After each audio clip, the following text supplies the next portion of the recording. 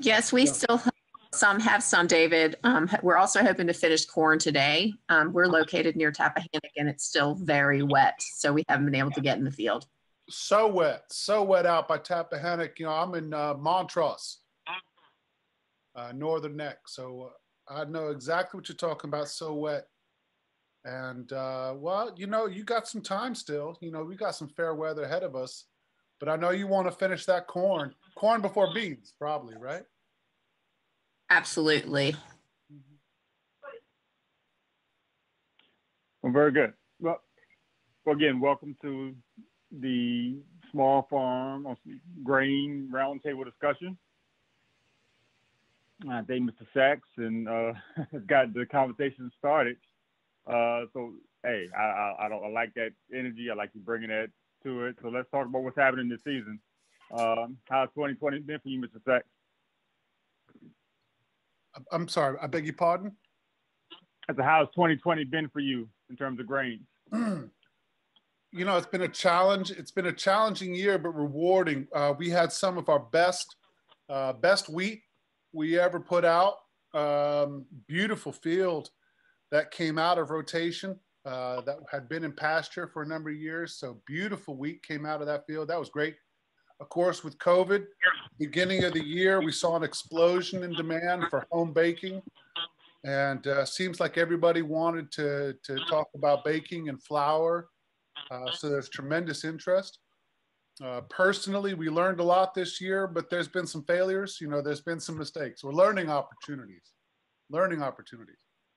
But you know, we're very fortunate, and everyone's been, you know, most importantly, everyone's healthy. We had no accidents this year. No one got hurt, and we're all healthy. So I think that's a lot. That's a lot. Yes, it is. And Shannon, how was your year this year? Well, first of all, David, I want to say thank you for having that positive attitude. I appreciate that in a very challenging year, and I think we should all focus on the positive. I'm glad to hear that your wheat was successful. Unfortunately, we lost almost all of ours to a late frost, just kind of a freak thing, but it happens. And again, just the lay of the land where we had most of it, it was just low lying, so got hit pretty hard. Corn, of course, was a very marginal crop for us this year due to the lack of and the timing of the rainfalls. So like I said, we are trying to finish getting that out today. And soybeans have been a brighter spot. Of course, with the higher commodity prices, that's also cause for positive thoughts on that today. So hoping to get that out in the next couple of weeks or so. There is rain in the forecast for tomorrow and then on Thanksgiving, but hopefully we can get that out in the next couple of weeks. So, I'm just curious.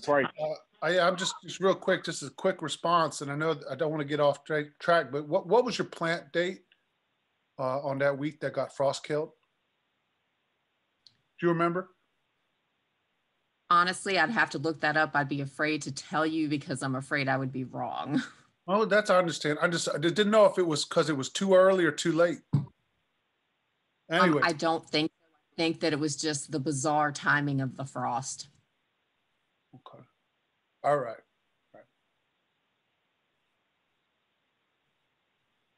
Hey, Shannon, you mentioned pricing. How's pricing been for the season on all commodities? As I said, the soybeans are consistently seem to be going up. So that is a positive. The others have been pretty steady, but still kind of low in comparison to the rising cost of inputs. Understood. Yeah. Has there been much coronavirus relief from the USDA for grains? Yes, there has been some.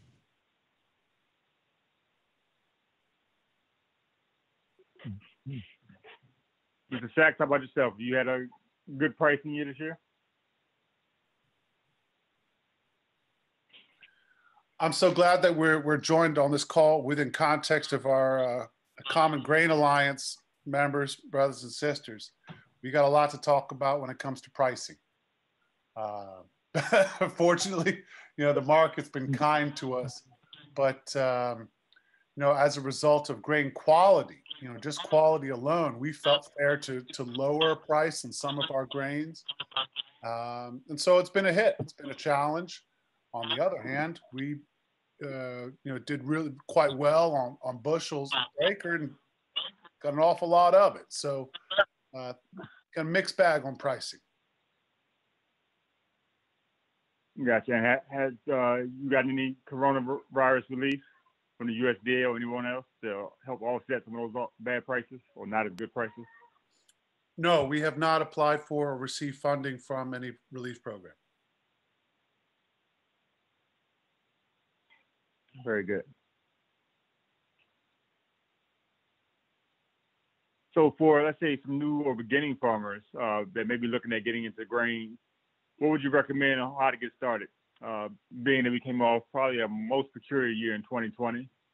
Mr. Sachs, would you have any recommendations? Sorry, would you please repeat the question? For newer beginning farmers that may be looking to get into some grain production, would you have any recommendations for how to get started, especially with our unique season 2020? Wow. Targeted question right off the bat. Advice, I'd say study your markets. Study your markets, figure out, make sure that you understand what you're growing and why you're growing it. Make sure you've got a market for it, because it's a painful experience to lose it all, or conversely to sit on it. So make sure you understand your market and are able to move it. I mean, Lord, there's so much that goes into new first-time or new farmers. There's so much that goes into that first couple of years, and the infrastructure is so important up front. It really is important that you understand your market and why you're doing it. How long did it take you to set up your infrastructure? How long you been doing small grain production? Great. Well, we founded, or rather I say our first organic fields were certified in 2006, but it wasn't until 2016 that we built a facility that was going to help us process our grains. 2017 and 18 saw growth and certainly scaling up as we met our capacity. And then 19 and 20, it has really been sort of establishing market. So understanding, building relationships, building consistency in the product, packaging, handling, quality, and making sure our customers were able to trust what they were receiving. So, not terribly long, but long enough to have made some mistakes and learned from them. Indeed. And you mentioned you're organic, and that's not something you don't hear a lot about in terms of grain production. How do you keep down weeds and really weeds? Well, that we can do a whole separate seminar on that. And I will say there's a lot of praying involved. It's timing, it's timing and tillage. It's cover crops and crop rotation. It's nutrient management and understanding what's happening in the soil, or at least attempting to. But crop rotation, reduced tillage, and sort of the timing of things. And the biggest thing this year for anybody that's out there that is trying to do organic grains, a tine harrow. We have an Einbach tine harrow that has really changed the game in our ability to early season control and mitigate weeds in the field, and reduce their pressure through March and April into June when it becomes a boot stage and it's too late for us to get in there. But the tine harrow has been really, really great. Very good. Hi, my name is Sherry. I haven't done anything with small grains. I have a small micro dairy organic raw. And so I was considering converting some of my fields to grain. And so I personally, which may be too specific and not for the group, would be really interested in hearing how you started out in terms of, did you use herbicide initially to kill off the existing sod, or how did you do that?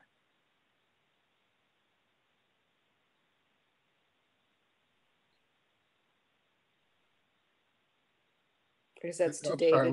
Was this an open question? I'm sorry. Yeah, well, I didn't think I would reach anybody who's doing organic production. Okay, well, sure, no problem. No, I'll answer that. And of course, you know that there's the transition period.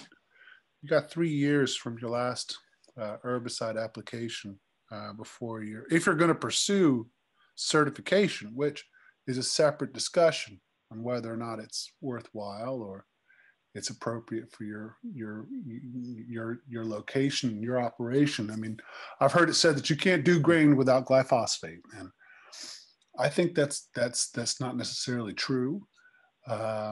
However, we've seen success in fields that we've noticed a weed problem where there are particularly onion or alums or dock, you know, some rooting weeds, especially for our region on the northern neck, pigweed, Johnson grass. These are typical things that you hear people say, but if there's a real problem in the field, you know, you have to weigh your options and make sense. Does it make sense to do a chemical burn down, an application of herbicide, and then a replant into a cover crop, then to stabilize the soil through the winter?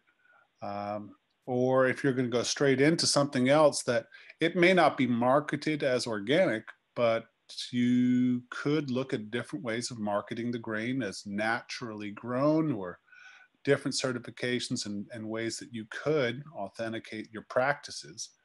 But what it comes down to, I think, is that, you know, every field is going to be different, you know, and your issues, your problems may be different than your neighbors. And you got to make a decision if it's right to take that field out, or if it's more valuable to deal with. Let's just say there's a 1/10 of an acre within a 5-acre field that has a particular weed issue. If you take that 1/10 of an acre out of production, what's the cost knock on that versus taking the whole field out of certification for 3 years? You know, and making that judgment. But certainly, I think there's a case for selective and limited use of herbicide when and where appropriate, but certainly not blanket coverage on prescription multiple times a year. That's just my take on it. Thanks. Mr. Otis K, are you on? Yes. I'm listening. Yes, sir. How was your 2020 this year? Well, it's just like everybody else, ups and downs. We had about a little over 20 acres of wheat, and that did real good. I was satisfied with that. And we we were late getting our beans in. So we're waiting on one of the guys that have a 30-foot planter. So I had been renting a 10-foot planter and no tilling and no. But I thought I would get him because he had a better planter and I sure thought I would get a better seed bed. But he was custom planting for other folk and where the big money was at, and so I had to wait for him after I canceled the room on the little drill. And so when he came in, and it was 1st of July before he planted the first beans for me. And so the deer had a field day on 9 acres of those and destroyed them. The combine about 7 acres of the day, they went about 20 closer to the acre. Still got about 11 acres to do now. And I guess if I get 20 acre on them, they'll probably be right good because they were for the lateness, and then the deer hit them right bad too. The field that I had the wheat on, that I had the company come in and we planted that, but when they sprayed it, they put the wrong chemical on it, and it ruined them. But they wound up paying also. I guess I came out all right on that because they estimated it, gave me an estimation of 40 bushels per acre on it. So I guess overall it's not too bad. And then we do some hay, so we've been fooling with hay, cutting bale and hay. We've been moving right much of that. So I hear someone ask about this small farmers. I do have a young grandson that he interested in it. First of all, I'm just near about hate to see it, but near about a hobby farm. But I'd like to do it, fool with it. But he's interested in farming, but I guess the thing is to try and find some land to rent, because most of the land around here, all the big farmers got it all. And so that's been a problem for him to get into it. And I was hoping that I might could rent some more and give him a taste of it. But he always got all up to date on the videos and watching them doing, and he tried to help me as much as he can doing that I'm doing. Well, I guess that's my take on it. Well, I would love to see him to get over by some land where he could do it and get started in it. But that's where I'm at. How's your pricing been for the season? The pricing? You said price? Yes, sir. Well, the wheat did good. I think it was $4.50 something. I think it was, because that did pretty good. The soybeans, the little field that I come out of, it was 143 bushels in there, and the price on that was $11.81 yesterday. So I would like to have a few 100,000 bushels at that price. It would be great. Compared to the $8 or $9 that it was at. And did you get any coronavirus relief from the USDA or any other agencies or organizations? Oh, I haven't applied for anything yet, and I didn't know exactly. We did get something from the Farm Service Agent, I think, early part of the year, but I haven't applied for anything. And I guess you can update me on what is out there. We get a chance later on. Yes, sir. Yeah, we'll definitely let you know so you can go ahead and apply. Okay. Yeah. Thanks everybody for their comments and input. I'm going to pivot a little bit to Heather Coiner of Common Grains Alliance. I'm going to share a little bit of a presentation on some other smaller grains that her organization does and takes in and markets for small grain producers. Heather? Hi, everyone. Can you hear me? Yes, I can hear you. Okay, Yeah. great. Yes, ma'am. I really appreciate being invited to speak today. Thank you, Michael, very much.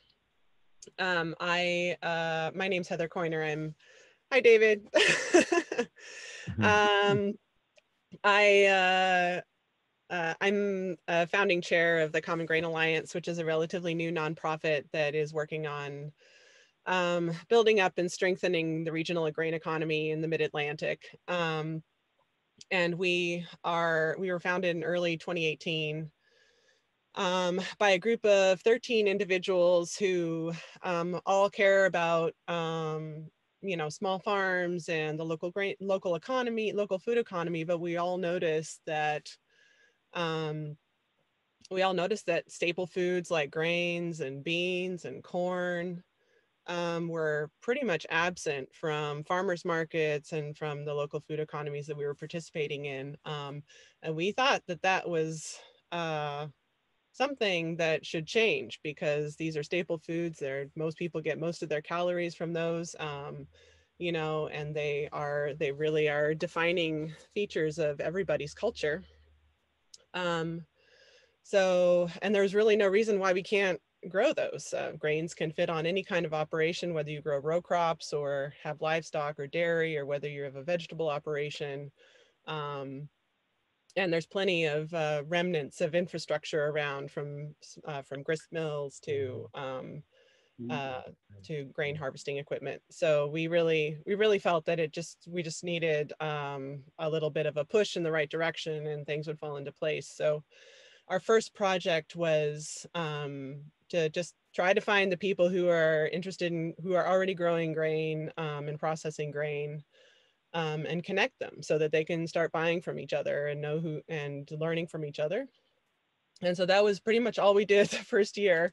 And it was great. We grew pretty rapidly to I think we're over 70 members now. And we've got farmers, millers, bakers, maltsters, chefs, home bakers, just interested citizens. And so it's really anyone who is interested in eating or growing or processing small grain is welcome. By grain, I'm using grain as a sort of stand-in for all of the staple food crops that are grown and harvested like grains. So it includes beans and corn and buckwheat and millet and sorghum and those types of crops as well. So we, after we first established a network, we're now moving towards trying to grease the wheels of that network a little bit. We have some projects just starting that are looking at facilitating the logistics of moving grain around within the network. And we are thinking about the feasibility of regional processing hubs or shared equipment, things to address maybe some of the issues that you had this summer, Otis, planting your beans. So that's all just getting started. But the core of our effort right now is on what was identified early on as the primary barrier to people getting started growing grain in this area, and that is just know-how. So we have developed a curriculum that is just getting off the ground. We've only done 2 webinars, but we're hoping to do a whole lot more once we identify really what the questions are out there. But we have some resources now to throw at addressing some of the gaps in knowledge out there. So, you know, I'm really excited to be on this call because I've already learned a ton from the discussion that has happened right now about, you know, about some of the questions that you, Sherry, might have as a micro dairy wanting to grow grain, or, you know, David has certainly been a huge contributor in you know, his journey to growing grain as well. So I'm looking forward to learning a lot more about what the questions are, and you know, how Common Grain Alliance might be able to help that. So let's see. So this is this is the project that we have now.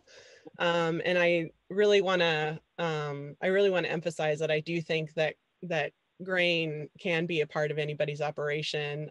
You know, so if you have any questions, you know, for me right now, about Common Grain Alliance in general, I'm happy to answer them. I certainly don't have all the answers about how to grow grain. That's part of our project right now. And I'm sure the answers are on, you know, in the heads of a lot of other people who are on this call, because there are lots of experienced folks here. But, you know, growing grain, I think, is an important part of any farm operation, not only because it contributes to the environmental health of your farm by improving the soil, stabilizing it, being a part of a crop rotation or a livestock grazing rotation, you know, the grain that you are going to grow in your field is going to be really nutritious. And, you know, growing your own staple foods, the ones that you choose that you want to grow, puts the control of your community's food supply, you know, in the hands of small business owners, which I think is really culturally important as well. So, so anyway, I'd like to, you know, please feel free to ask me questions. I definitely have some questions for the group here, if I may, Michael. I just sort of have two topics that I would like to get some feedback on if there's time, but that's Go ahead. You got all I time want right now. to say. You can go ahead and ask the questions. Okay. Well, does anybody have any questions for me first?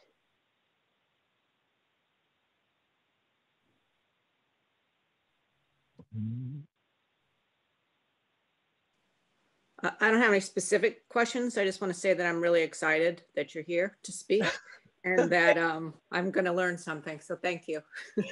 Okay, great. Well, likewise, Sherry, I was so excited when you spoke up. All right. Well, so you've already sort of started to talk about this topic, but I'm interested if there's anyone else on the call who has tried growing a food grade grain or pseudo grain crop, and if you would like to share your experience with the rest of us.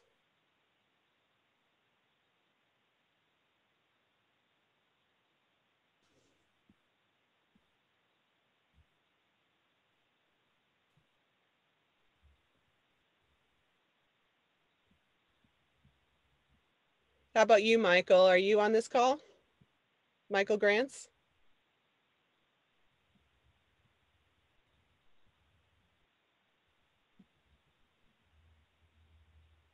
No.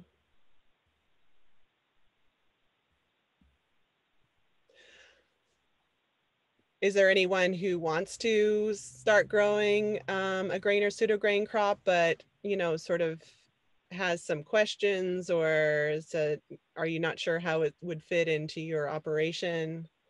What barriers do you face in growing that?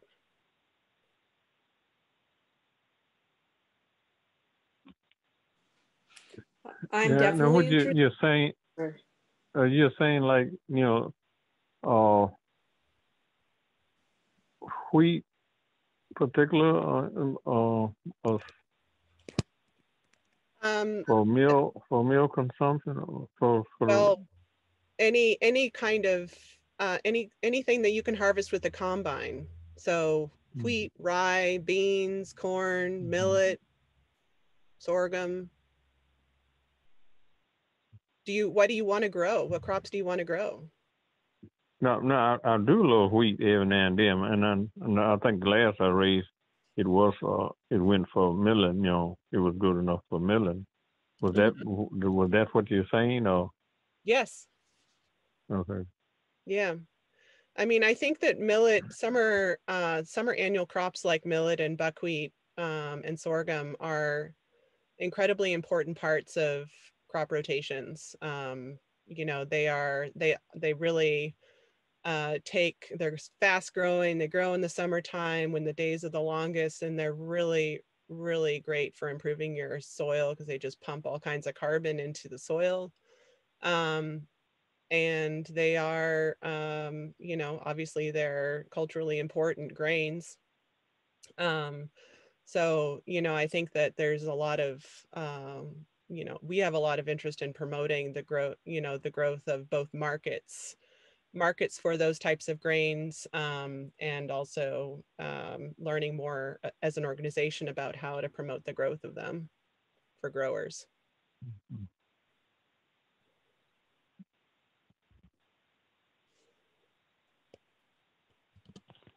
Heather, I had a question.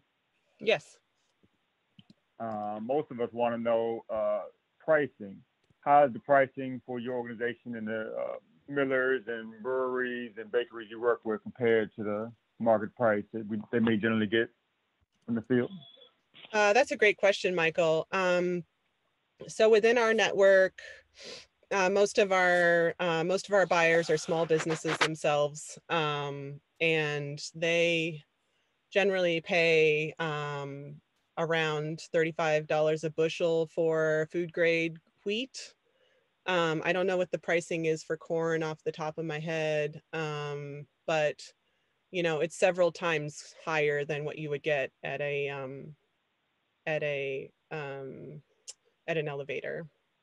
Maybe David, you mentioned pricing earlier. Maybe you can comment on your pricing experience from within the network.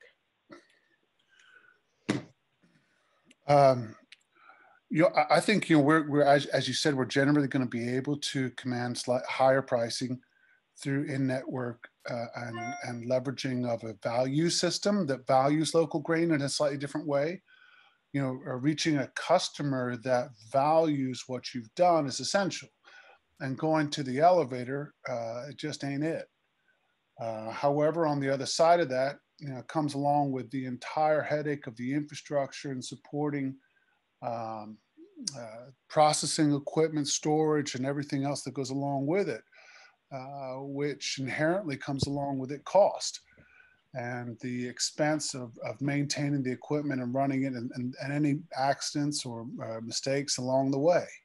So I think there does need to be, again, a nuanced and deep understanding of your market, with the caveat that it changes, of course, from season to season, and that new customers bring new opportunities, certainly. But we've seen consistently that throughout the past year, there were pressure on commodities that were reflected into some of the larger orders, where people were asking for lower prices. So I think really it comes down to understanding your customer and understanding your market and being able to position yourself so that you have a product that is in demand. We do organic grain and organic specialty grains produced for bread flour and for flour for bakery, because we see that as not only is there a demand there, but there's an access to a market there that could afford a higher price, versus doing feed grade or animal grade grains, where you're inherently going to expect a lower price.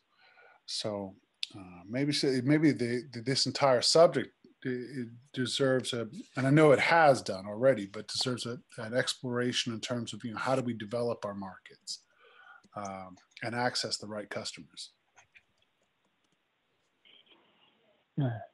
Thanks, David. Heather, do you require everything to be organic, or can it be conventional as well for the grains you all take? That's a great question. It was, I think, one of the first topics in our meetings, because most of us really value sustainable practices. But we decided really early on to welcome anyone, regardless of their growing practices, into the organization, because we really feel like the most important thing is that people are talking to each other, and that we're supporting each other, and people are free to make their decisions about what they do with their land. But we also committed to that providing only resources that promote sustainable growing practices. So we're not gonna give you information about, glyphosate applications on your fields. You can get that lots of other places. Our priority is, helping people learn about how to rebuild their soil, how to manage pests and disease without chemicals, and how to build that kind of sustainable practice. But we certainly would love to have, members who are curious about transitioning their fields, or even just reducing their herbicide or, pesticides applications a little bit, because every little bit helps.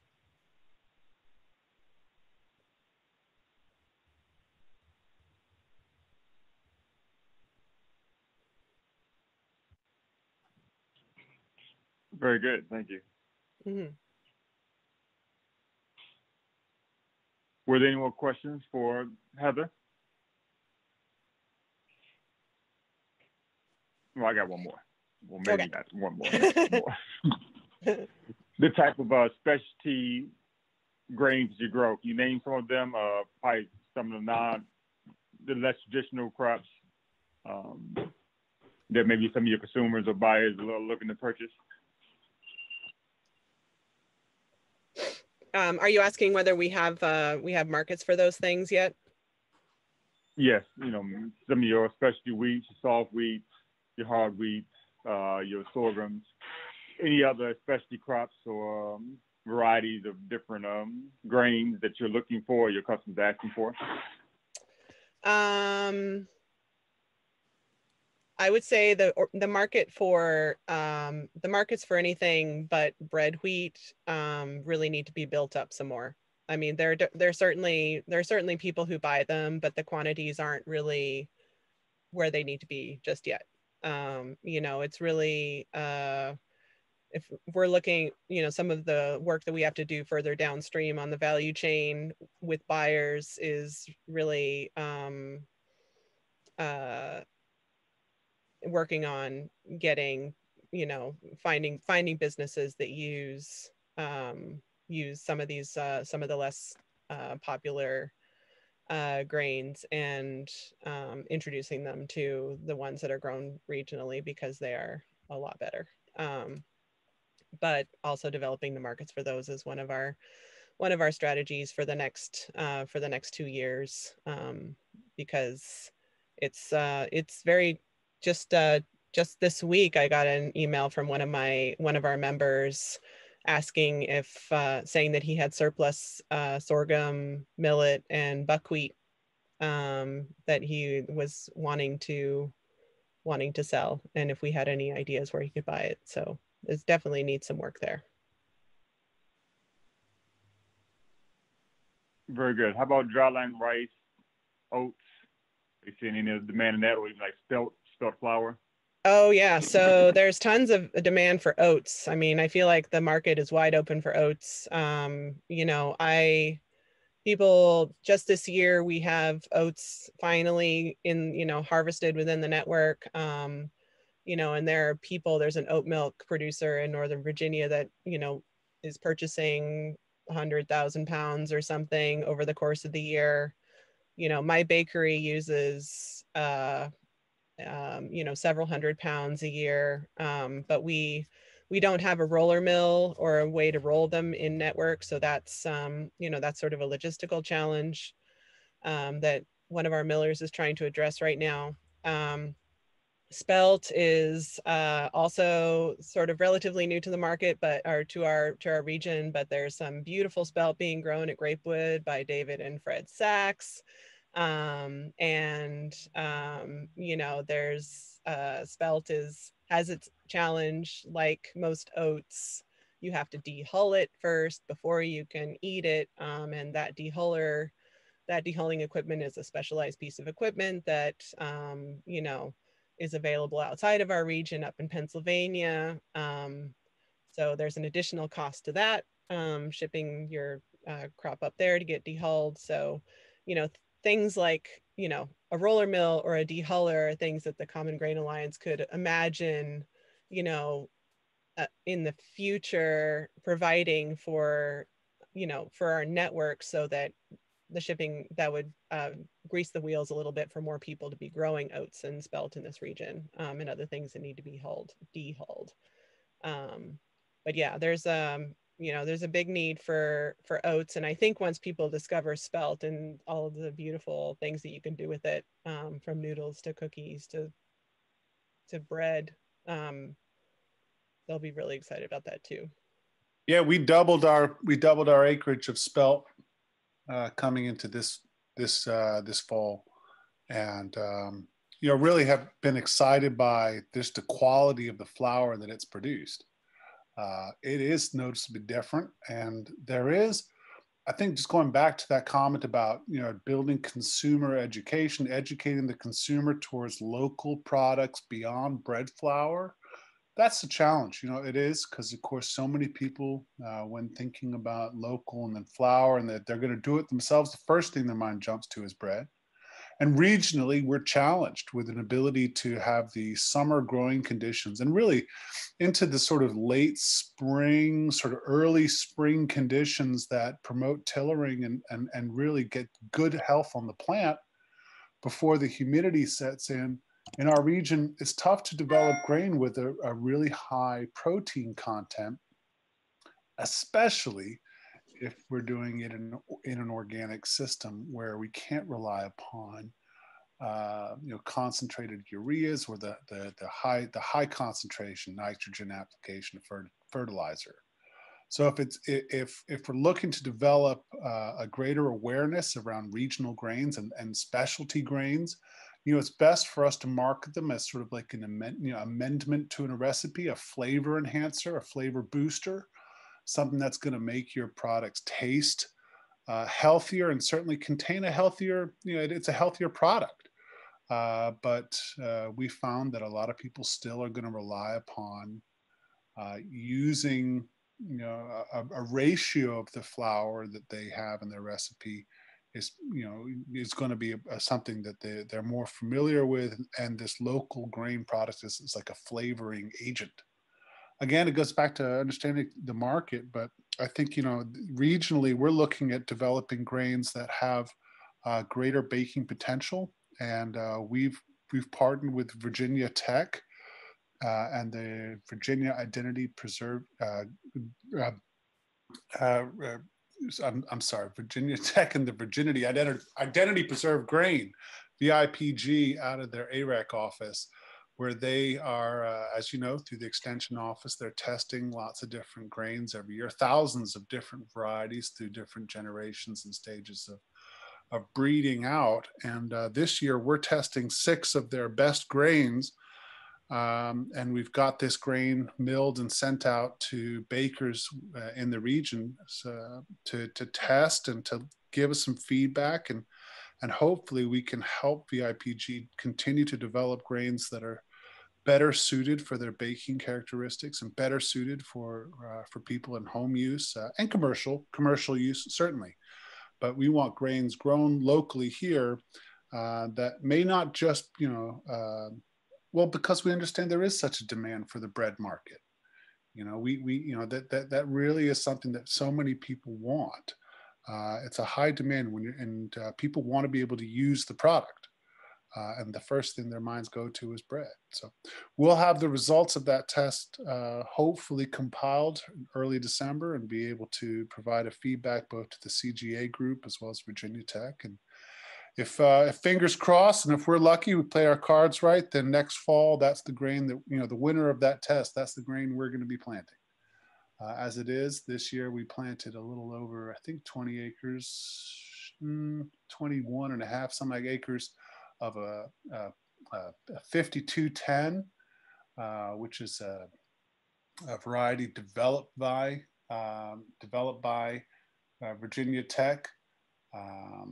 But this came out of their trials, so we're excited to see where that goes this year, and continue to move forward as we want to develop spelt and rye and other grains that are able to diversify a little bit in what people are using.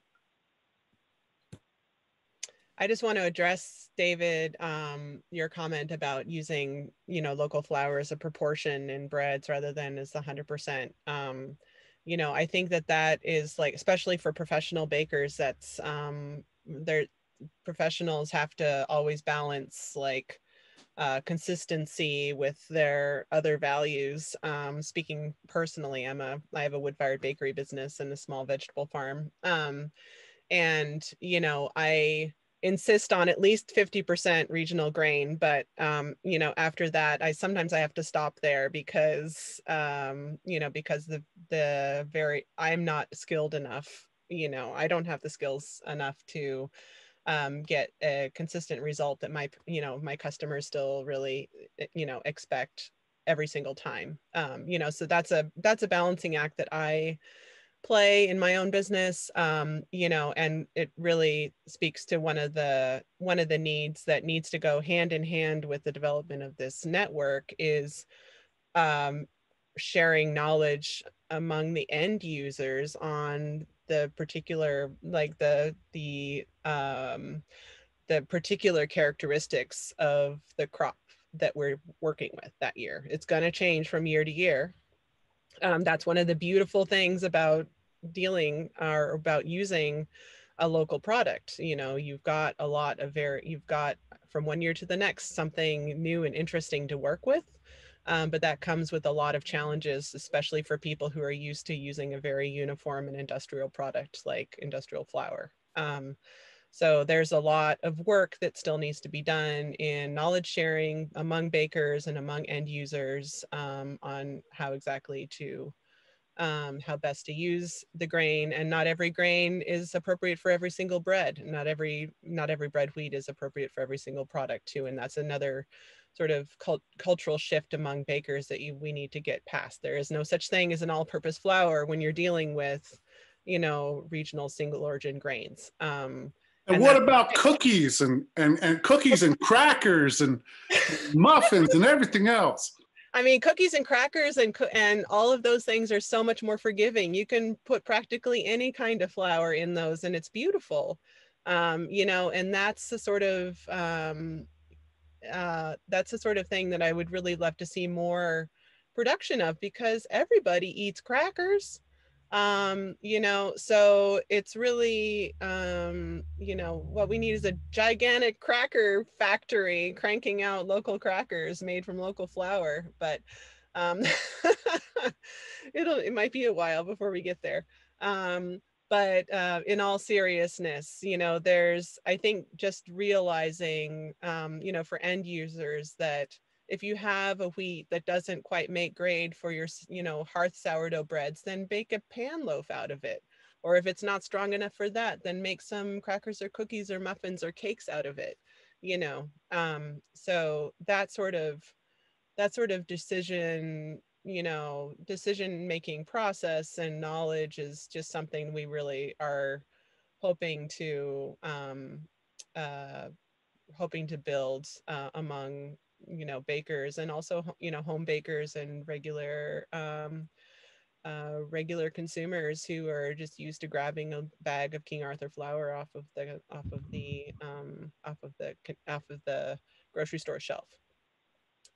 So, you know, we're talking mainly about wheat here, but the same would be true for cornmeal. You know, Bloody Butcher cornmeal or Heritage cornmeal, you know, behaves a lot differently than a lot of the cornmeal you can buy in a grocery store. You know, it's much more flavorful and it's much more amazing, and you can make everything out of it that you can make with regular cornmeal. You just need to know a little bit, you know, about how its peculiarities.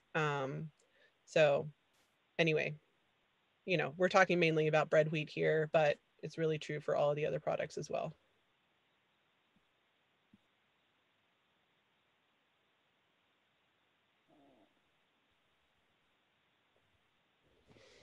So I have a lot of questions about how to get started. So should I reach out to the Common Grain Alliance? Yeah, that would be really great. I'd love to have a conversation with you separately, Sherry. If you can see the chat, I'll put the Common Grain Alliance email in the chat. Perfect. And then, but if you can't see the chat, it's just commongrainalliance@gmail.com, all one word, commongrainalliance@gmail.com. And we'd love to hear from all of you if you want to email me separately about any questions you have about the organization, or just about what you need to know before you get started growing grain, because we're, you know, in the process of coming up with themes and topics and shepherding our resources to help answer those questions. So please